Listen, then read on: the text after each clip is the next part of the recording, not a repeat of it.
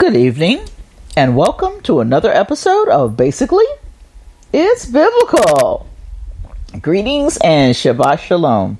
Yes, it is indeed a Sabbath, which started at the beginning of sundown, starting with sundown, I should say.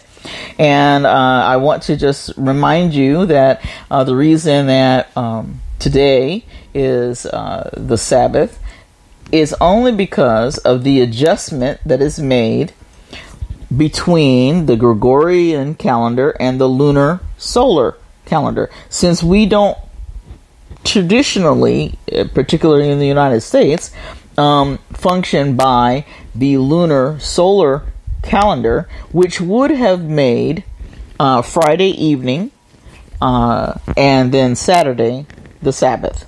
Right, so that every Sabbath would be the 8th, 15th, 22nd, and 29th. But because we are using a Gregorian calendar, we would have to adjust the days to fall with the new moon. And that adjustment causes us to have the evening of Saturday, today, and the 8th, or excuse me, the 15th tomorrow, as the Sabbath. So beginning from sundown, right, to sundown. So that is why I say Shabbat Shalom, as in peace of the Sabbath. So that is why we're doing the Sabbath. And that is the whole reason. You could have started, if you were using the lunar solar calendar, you could have had your Sabbath on Friday. And Friday going into Saturday, right? But as I said, because we don't traditionally work with just the days, as in 1, 2, 3, 4, 5, 6, and then the Sabbath, as it was in the Bible. Because remember, Jesus, the Lord, God, the Almighty, did not give names to the days. He simply numbered the days. So if you go back in Exodus and Leviticus and so forth, you'll see, right, that Nisan was the first month, and then that is what set the month. So that's why May now is the second month, or the second lunation.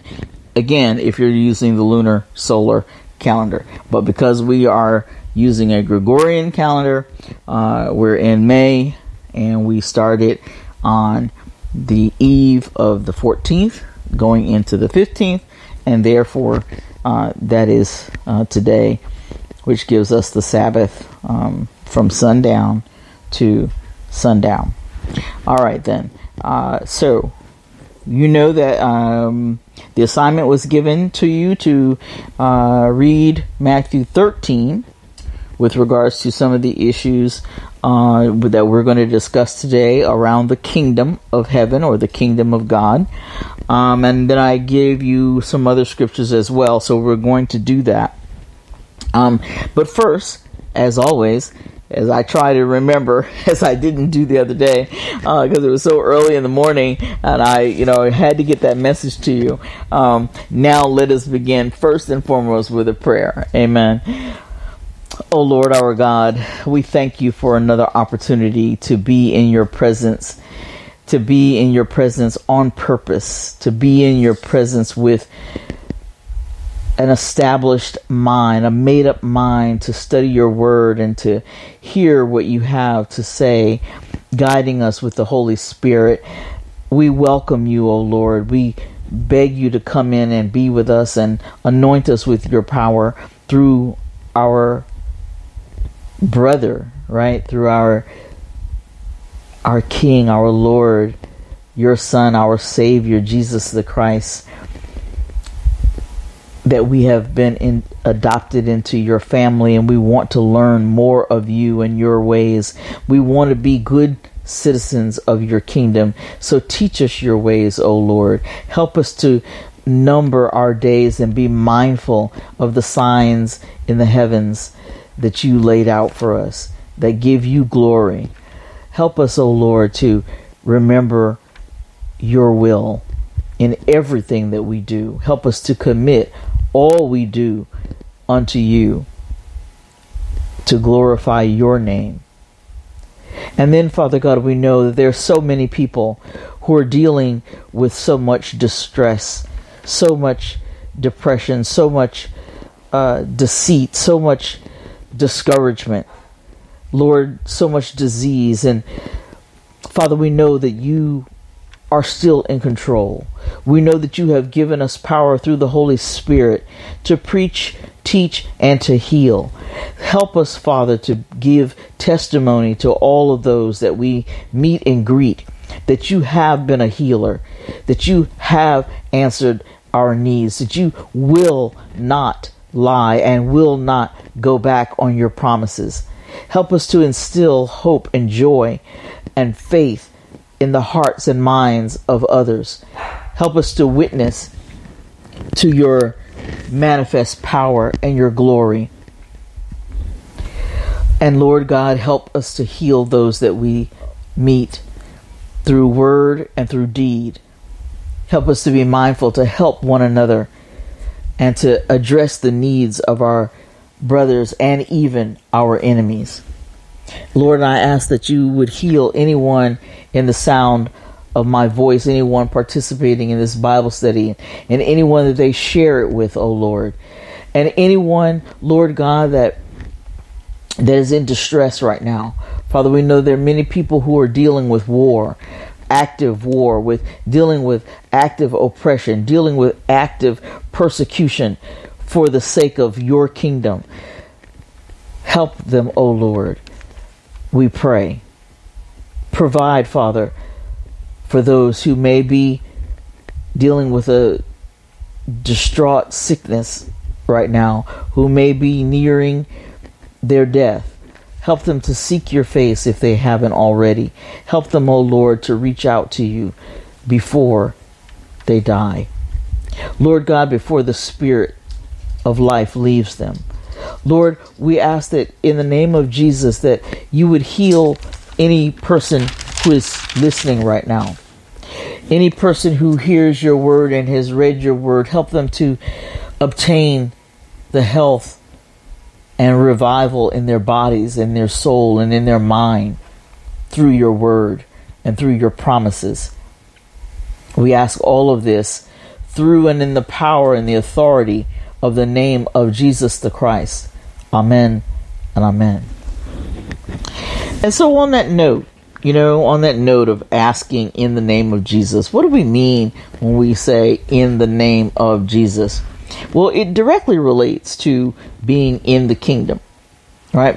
First of all, let's just make clear that we're talking about the kingdom of God and the kingdom of God to where he is in total authority and control and total, it's his government, right? It's his territory. He alone is the King of Kings and the Lord of Lords. We're talking about that end time kingdom, not this present earthly realm, right? Because we know that in this present earthly realm, we know that Satan and his demons have a certain amount of control. We know that it's only a certain amount of control because we've seen it worked out with Job, right? He only had a certain amount of control. We know that it's only a certain amount of control because we know that Jesus, when he was tempted 3 times in the wilderness, Satan could not conquer him.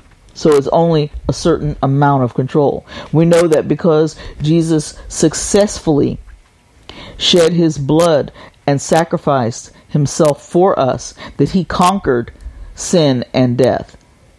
And so therefore, we know that Satan only has a certain amount of control in this present earthly realm.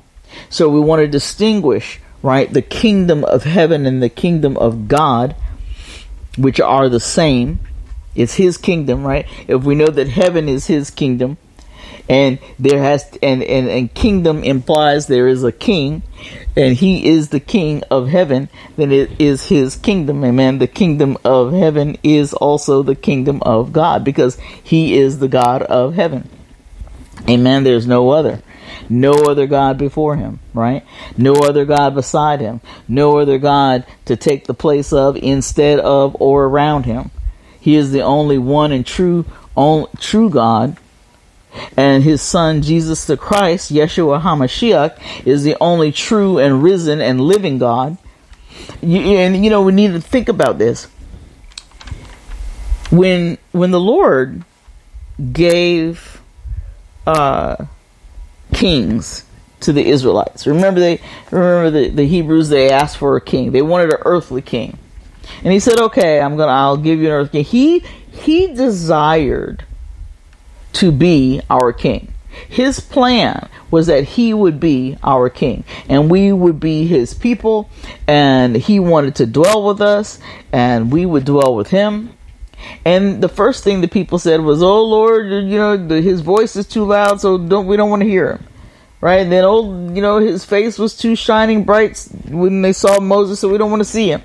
And then later they got to the point where they didn't want a king. They didn't want him as king. They wanted an earthly king, one that they could see, right? One they could talk to, one they could, see in the presence of them.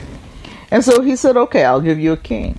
And remember, God's plan is never going to return void. What he has set out to do is always going to come to pass. He set out to have a people that would love him and that he could love, that would be in his kingdom, that he could be their king.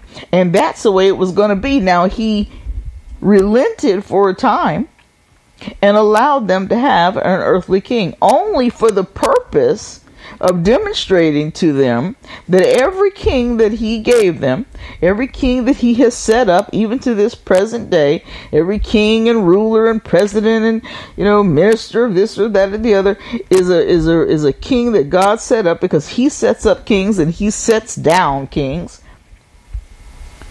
He gave to show you and show them continually that no earthly king, no human king could ever be as good as he is. So he said, okay, you know what? You insist on having this your way, so I'm gonna give it to you, just so you can see. Because ultimately, in the end, right? You've read the book, right? In the end, Revelation 20:21-22 says it will be his kingdom, and his kingdom will reign forever and ever.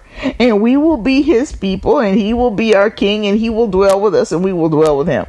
So he's not gone back on his promise. He's not gone back on his word. His word didn't fail. He's only allowing you to have what you say you wanted, just to show you that is not as good as him.